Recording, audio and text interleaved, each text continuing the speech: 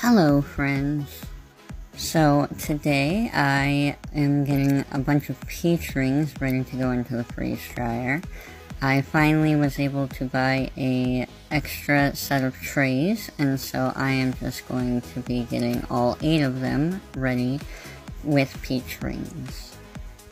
Peach rings is the next thing that I plan on listing in my Etsy store, and I have to build up my inventory, so I am just getting a lot of these done so we can go ahead and have them listed and have a lot in case people are interested in trying them.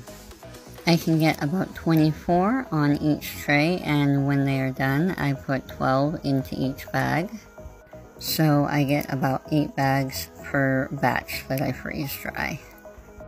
The new brand that I've been using on these peach rings has been really successful, so I'm pretty excited to get these up and going.